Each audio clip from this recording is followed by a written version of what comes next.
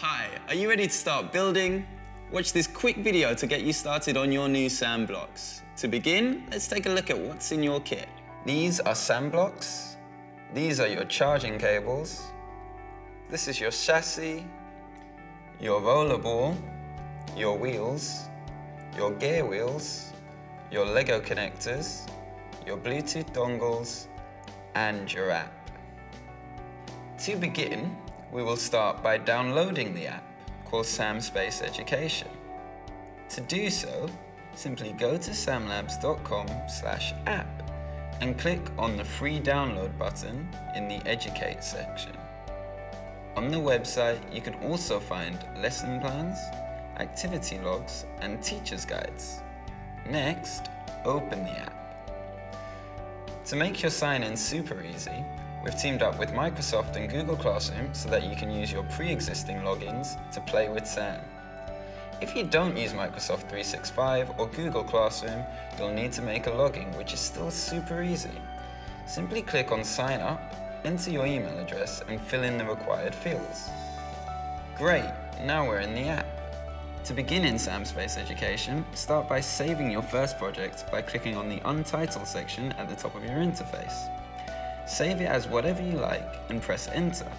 Now you can start building with the SAM blocks. So to demonstrate, we'll be using a SAM button. To turn on the blocks, press the power icon at the top. Press and hold this firmly until it turns red. That means it's on. To turn it off again, simply hold the same power icon until the red light turns off. Since SAM blocks have Bluetooth connectivity and all of the programming happens in the app, we need to connect the blocks to the app by pairing. To pair, we firstly need to make sure your computer's Bluetooth is on. Then, we need to turn on our SAM block. So let me turn on my button again. Click on Connect SAMs. Now you'll see a screen with two columns. The column on the left is filled with your SAMs. The column on the right are the SAMs that are available to pair devices. To pair, you'll just click on Pair. You'll also see that the block both on the screen and in real life will flash the same color, so you know you're pairing the right block. Now click the check mark. The blocks now jump into the My SAMs column and the block now beams a white light both on the screen and in real life to note that it is yours.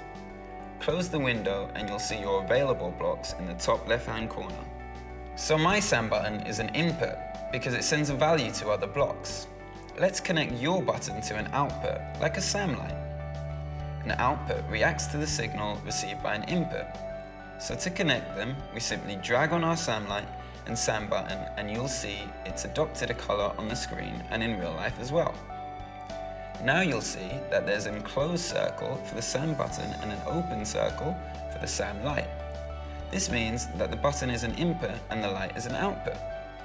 To connect the button to the light, we simply click on the closed circle and drag it until it meets the open circle. Then we let go of the mouse and the line remains. And that's your first circuit. Now press the button to see what happens. Okay, now we know how to connect the hardware together, let's mix in a soft SAM, one of our software features within SamSpace Education. If we scroll to the left panel, you'll see we've got different categories of soft SAMs. If we come over to the behavior section, we can find what's called a toggle.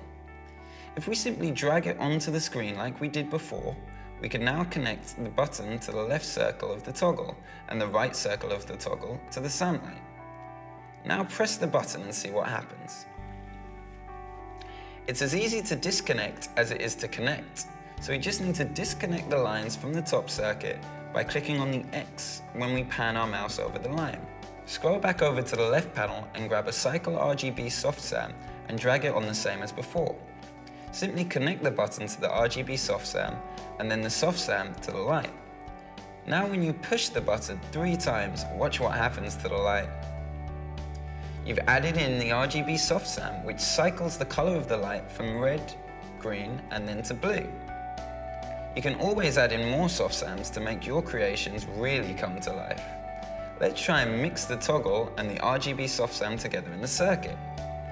You can also add in soft SAMs by dropping them into the middle of a pre-existing line, like so. So now we have the button to the toggle to the RGB to the light. When I press the button, Press again and then press one more time.